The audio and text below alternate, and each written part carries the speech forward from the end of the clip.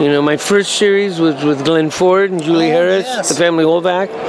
The first show I ever did was called Diabolique, and they named it Reflections of a Murder. It was Joan Hackett, Tuesday Weld, Sam Waterston, right?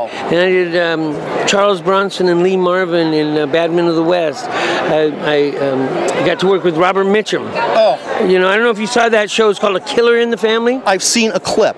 Yeah, it was Eric Stoltz, James Spader, Robert Mitchum, Stuart Margolin, who I loved. And, you know, those guys, they didn't take themselves seriously, but they took their work seriously.